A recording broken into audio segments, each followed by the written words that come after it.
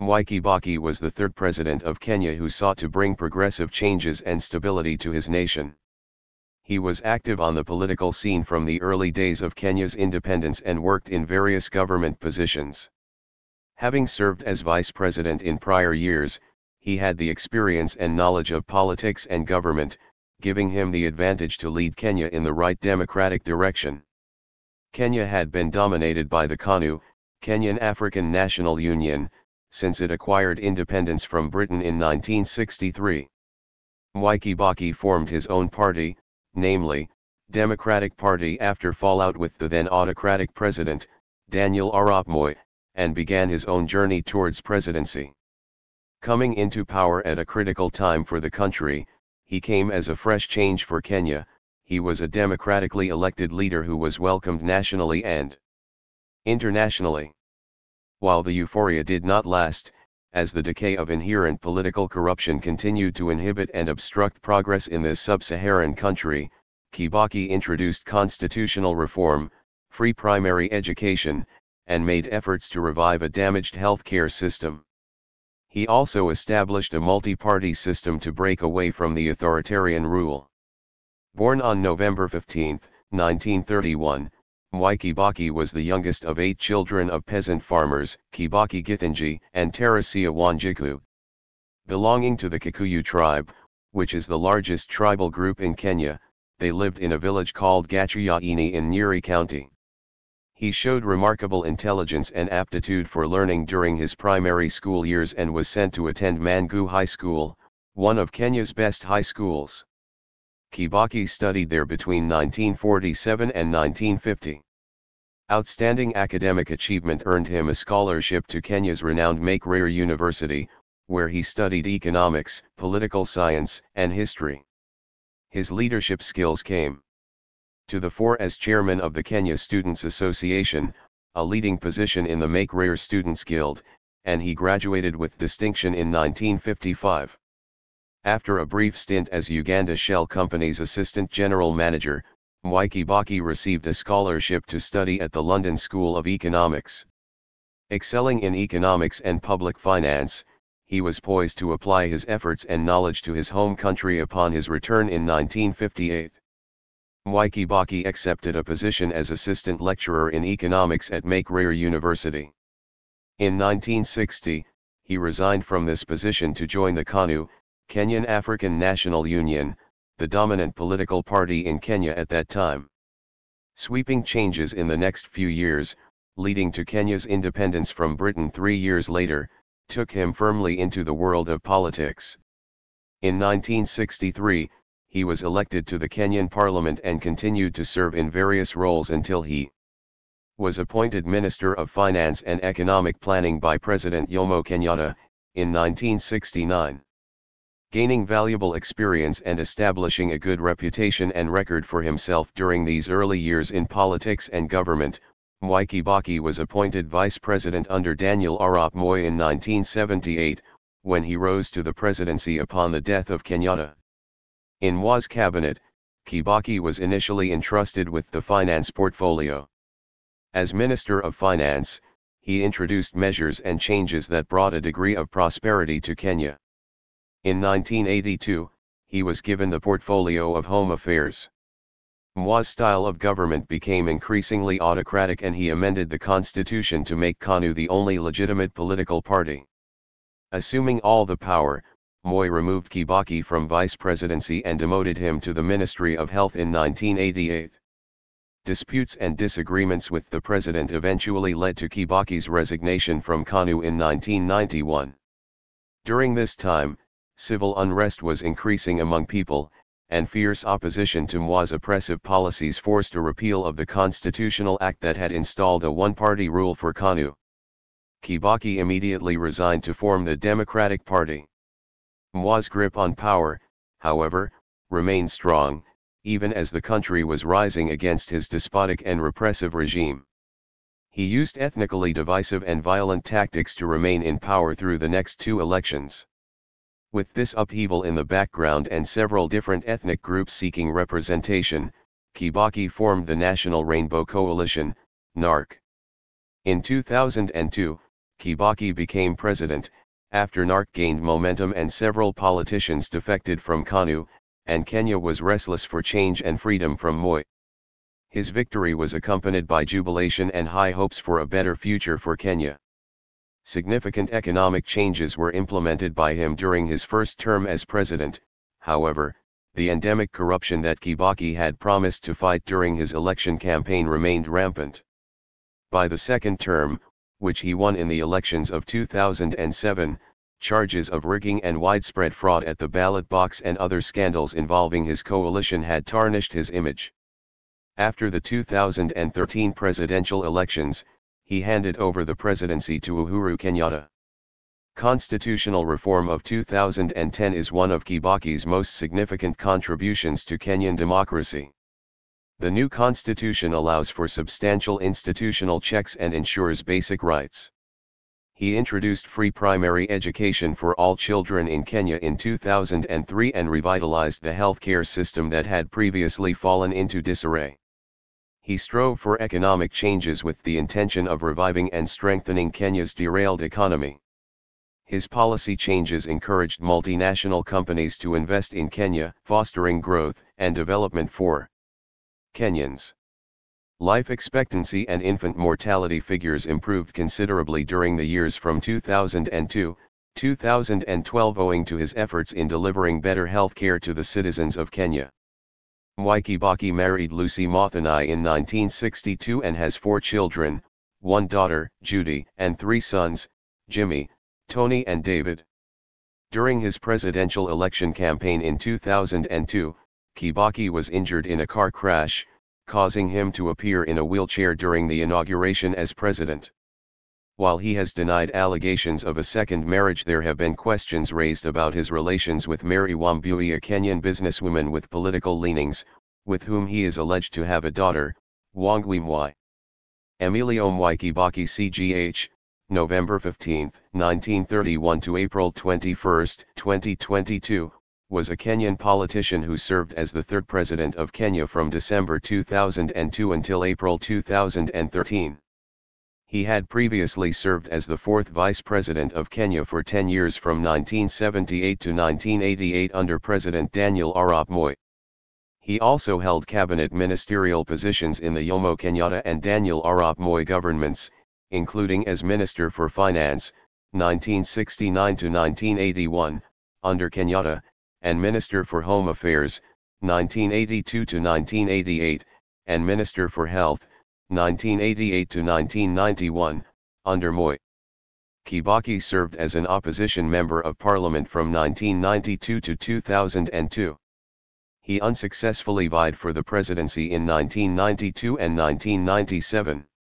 He served as the leader of the official opposition in parliament from 1998 to 2002. Following the 2002 presidential election, he was elected as President of Kenya. Kibaki was born on November 15, 1931 in Gachuyaini village, Uthaya division of Kenya's then Nyeri district, now Nyeri County. He was the youngest son of Kikuyu peasants Kibaki Githinji and Teresia Wanjiku. Though baptized as Emilio Stanley by Italian missionaries in his youth, he has been known as Mwai Kibaki throughout his public life. Kibaki started his schooling at the village school in Gachuyaini, where he completed 2 years. He then continued his education at the Karima Mission School, close to Uthaya town, before moving to Mathari School, now Nyeri High School, between 1944 and 1946. In addition to his academic studies, he learned carpentry and masonry at the school. After Karima Primary and Nyeri Boarding Primary Schools, he proceeded to Mangu High School, where he studied between 1947 and 1950, gaining the highest grade in his O-level examinations. In his last year at Mangu, Kibaki briefly considered enlisting in the army, but this ambition was thwarted when Kenya's chief colonial secretary, Walter Coutts, prohibited members of Kikuyu, Embu, and Meru communities from joining the military. Kibaki instead attended Makerere University in Kampala, Uganda, where he studied economics, history, and political science. He graduated with a first-class honors degree in economics. After graduation, Kibaki remained in Uganda, working for the Shell Company of East Africa. He then earned a scholarship entitling him to undertake postgraduate studies at any British university. He chose the London School of Economics, from which he obtained a BSc in Public Finance, with distinction. In 1958, he went back to Makerere, where he taught as an assistant lecturer in the economics department until 1961. In 1961, Kibaki married Lucy Muthoni, the daughter of a church minister, who was then a secondary school head teacher. In early 1960, Mwai Kibaki left academia for active politics by giving up his job at Makerere and returning to Kenya to become an executive officer of Kenyan African National Union, KANU, at the request of Thomas Joseph Mboya, who was the Secretary General of KANU. Kibaki then helped to draft Kenya's independence constitution. In 1963, Kibaki was elected as Member of Parliament for the Dunholm constituency, subsequently called Bahati and now known as Makadara, in Nairobi. His election was the start of a long political career. In 1963, Kibaki was appointed the Permanent Secretary for the Treasury. Appointed Assistant Minister of Finance and Chairman of the Economic Planning Commission in 1963, he was promoted to Minister of Commerce and Industry in 1966. In 1969, he became Minister of Finance and Economic Planning, where he served until 1982. In 1974, Kibaki, facing serious competition for his Dunholm constituency seat from an opponent, Mrs. Jael Mbago, whom he had only narrowly and controversially beaten for the seat in the 1969 elections, moved his political base from Nairobi to his rural home, Othaya, where he was subsequently elected as Member of Parliament. The same year, Time magazine rated him among the top 100 people in the world who had the potential to lead. He was re-elected Member of Parliament for Othaya in the subsequent elections of 1979, 1983, 1988, 1992, 1997, 2002, and 2007. When Daniel Arap Moi succeeded Jomo Kenyatta as President of Kenya in 1978, Kibaki was elevated to the vice presidency, and kept the finance portfolio until Moi changed his ministerial portfolio from finance to home affairs in 1982. He had in 1978 rejected an offer to become World Bank Vice President for Africa, instead choosing to further his political career. As of 2023, he is still regarded as one of the most effective and consequential finance ministers of the Republic of Kenya. Later as president, he kept close tabs with the Treasury and directly influenced key economic policies, resulting in steady economic growth. Kibaki fell out of favor with President Moi in March 1988, and was dropped as vice president and moved to the Ministry of Health. Kibaki's political style during these years was described as gentlemanly and non-confrontational. This style exposed him to criticism that he was a spineless, or even cowardly, politician who never took a stand. According to one joke, he never saw a fence he didn't sit on.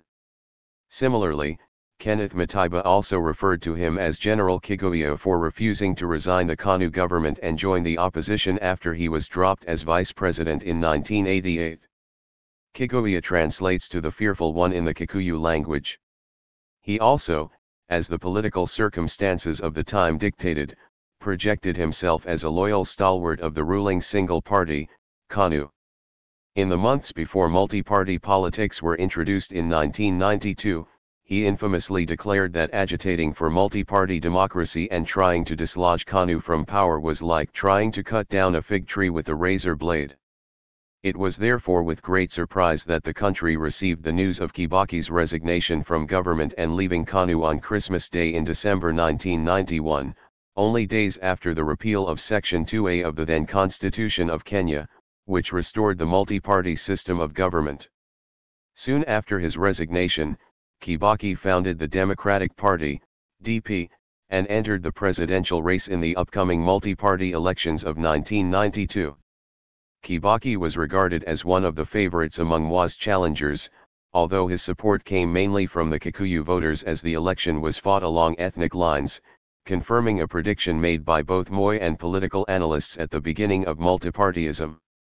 Kibaki came third in the subsequent presidential elections of 1992, when the divided opposition lost to President Moi and KANU despite having received more than two-thirds of the vote. He then came second to Moi in the 1997 elections, when again, Moi beat a divided opposition to retain the presidency. Kibaki joined third-placed Raila Odinga in accusing the president of rigging the poll, and both opposition leaders boycotted Moi's swearing-in for his fifth term in office. In preparation for the 2002 elections, Kibaki's Democratic Party affiliated with several other opposition parties to form the National Alliance of Rainbow Coalition, NARC. A group of disappointed KANU presidential aspirants then quit KANU in protest after being overlooked by outgoing President Moi when Moi had Uhuru Kenyatta, founding father Jomo Kenyatta's son and Kibaki's successor as Kenya's fourth president after the 2013 general election, nominated to be the KANU presidential candidate, and hurriedly formed the Liberal Democratic Party, LDP. NAK later combined with the LDP to form the National Rainbow Coalition, NARC. On October 14, 2002, at a large opposition rally in Uhuru Park, Nairobi, Kibaki was nominated the NARC Opposition Alliance presidential candidate after Raila Odinga made the famous declaration, Kibaki Tosha. Swahili for Kibaki is enough.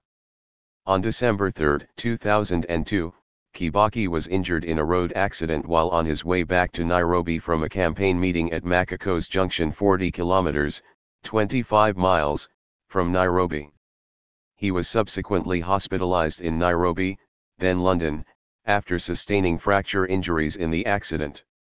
After the accident, he had to move using a wheelchair up to months later after his presidency.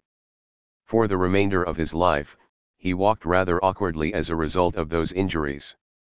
The rest of his presidential campaign was thus conducted by his NARC colleagues in his absence, led by Raila Odinga and Kijana Wamalwa, who went on to become the vice president, who campaigned tirelessly for Kibaki after stating, "The captain has been injured in the field, but the rest of the team shall continue." On December 27, 2002, Kibaki and NARC won a landslide victory over KANU, with Kibaki getting 62% of the votes in the presidential elections, against only 31% for the KANU candidate Uhuru Kenyatta. On December 30, 2002, still nursing injuries from the motor vehicle accident and in a wheelchair, Kibaki was sworn in as the third president and commander-in-chief of the Armed Forces of the Republic of Kenya, in front of thousands of cheering supporters at the historic Uhuru Park within Nairobi City. At his inauguration, he stressed his opposition to government corruption, saying, "Government will no longer be run on the whims of individuals." Kibaki's swearing-in marked the end of 4 decades of KANU rule, the party having ruled Kenya since independence. Moi, who had been in power for 24 years, began his retirement.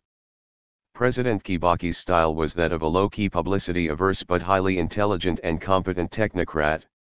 He, unlike his predecessors, never tried to establish a personality cult, never had his portrait on every unit of Kenya's currency, never had all manner of streets, places, and institutions named after him, never had state-sanctioned praise songs composed in his honor, never dominated news bulletins with reports of his presidential activities, however routine or mundane, and never engaged in the populist sloganeering of his predecessors. His style of leadership gave him the image of a seemingly aloof, withdrawn technocrat or intellectual and made him seem out of touch with the street, and his seemingly hands-off leadership by delegation style made his governments, especially at the cabinet level, appear dysfunctional.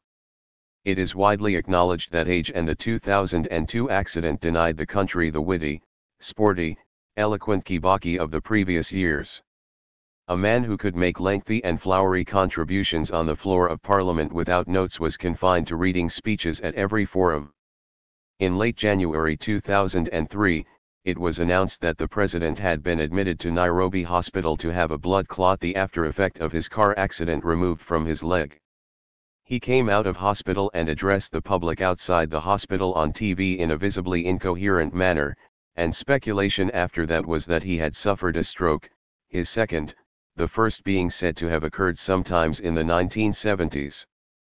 His subsequent ill health greatly diminished his performance during his first term, and the affairs of government during that time are said to have been largely run by a group of loyal aides, both in and out of government. Kibaki did not seem well, for instance, when he appeared live on TV on September 25, 2003 to appoint Mudiawari vice president after the death in office of Vice President Michael Mwai Kibaki. In January 2003, Kibaki introduced a free primary education initiative, which brought over 1 million children who would not have been able to afford school the chance to attend. The initiative received positive attention, including praise from Bill Clinton, who met Kibaki in Kenya in July 2005. In his tenure he was involved in numerous academic events, including the famous Equity Group Foundation, Wings to Fly 2013 Scholars Commissioning. On January 26, 2007, President Kibaki declared his intention of running for re-election in the 2007 presidential election. On September 16, 2007, Kibaki announced that he would stand as the candidate of a new alliance incorporating all the parties who supported his re-election, called the Party of National Unity. The parties in his alliance included the much diminished former ruling KANU, DP, NARC Kenya, Ford People, and Shirikisho. Kibaki's main opponent, Raila Odinga, had used the referendum victory to launch the ODM, which nominated him as its presidential candidate for the 2007 elections. On September 30, 2007, President Kibaki launched his presidential campaign at Nyayo Stadium, Nairobi. Kalonzo Musyoka then broke away from Raila's ODM to mount his own fringe bid for the presidency, thus narrowing down the contest between the main candidates, Kibaki, the incumbent, and Odinga. Opinion polls up to election day showed Kibaki behind Raila Odinga nationally, but closing. On regional analysis, the polls showed him behind Raila in all regions of the country except Central Province, Embu, and Meru, where he was projected to take most of the votes, and behind Kalonzo Musyoka in Kalonzo's native Ukambani. President Kibaki was accused of ruling with a small group of his elderly peers, mainly from the educated side of the Kikuyu elite that emerged in the Jomo Kenyatta era, usually referred to as the Kitchen Cabinet or the Mount Kenya Mafia. 103 There was therefore the perception that his was a Kikuyu presidency. This perception was reinforced when the president was seen to have trashed the pre-2002 election memorandum of understanding with the Raila Odinga-led Liberal Democratic Party, and was further reinforced by his disputed 2007 election victory over the Raila Odinga-led ODM party being achieved nearly exclusively with the votes of the populous Mt Kenya Kikuyu, Meru, and Embu communities. The passage of Kenya's transformative 2010 constitution, championed by President Kibaki in the Kenyan constitutional referendum in 2010, was a major triumph and achievement, which went a long way into addressing Kenya's governance and institutional challenges. With the new constitution started wide-ranging institutional and legislative reforms, which President Kibaki skillfully and successfully steered in the final years of this presidency. His greatest moment was the promulgation of the new constitution. It was a very deep and emotional moment for him, Kibaki's son Jimmy was quoted as saying.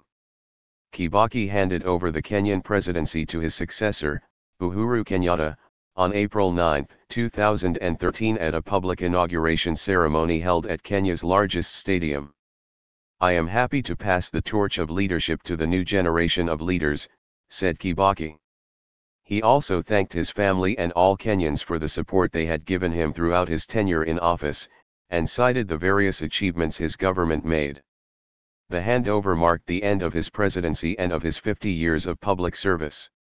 Kibaki was married to Lucy Muthoni from 1961 until her death in 2016. They had 4 children, Judy Wanjiku, Jimmy Kibaki, David Kagai, and Tony Githinji. They also had several grandchildren, Joy Jamie Marie, Rachel Muthoni, Mwai Jr., and Christina Muthoni. Jimmy Kibaki has declared and aspired to be his father's political heir, though he has been unsuccessful in that endeavor so far. In 2004, the media reported that Kibaki had a second spouse, whom he allegedly married under customary law, Mary Wambui, and a daughter, Wangui Mwai.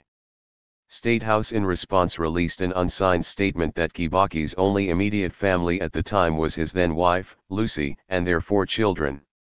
In 2009, Kibaki, with Lucy in close attendance, held an odd press conference to restate publicly that he only had one wife. The matter of Kibaki's alleged mistress, and his wife's unusually dramatic public reactions therein, provided an embarrassing sideshow during his presidency, with the Washington Post terming the entire scandal as a new Kenyan soap opera.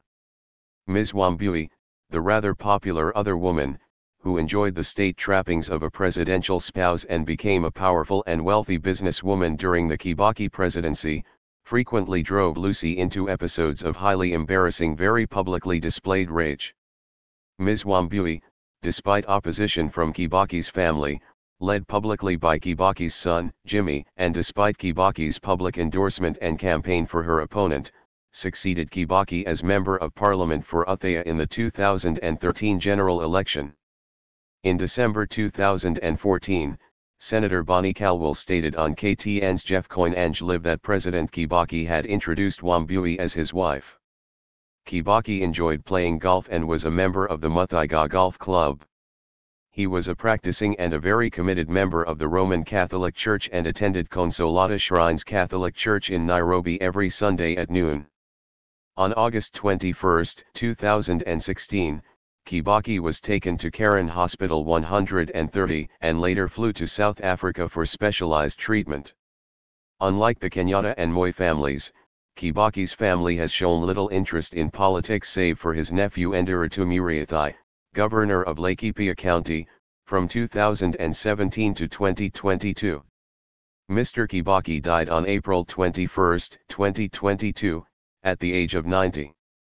His death was announced by President Uhuru Kenyatta, who issued a proclamation that he, Kibaki, would be granted a state funeral with full civilian and military honors and declared a period of national mourning with flags flying at half-mast until President Mwai Kibaki is buried.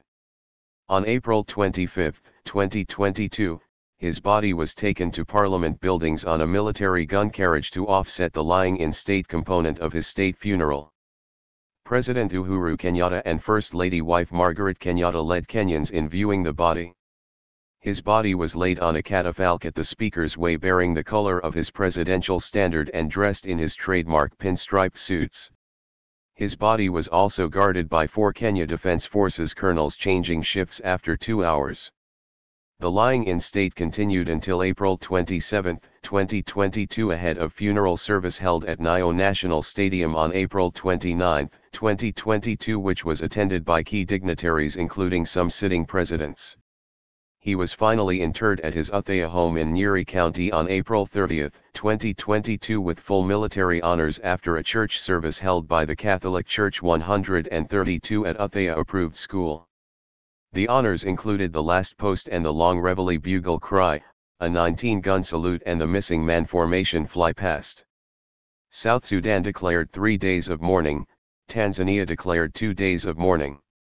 Thank you for watching this video.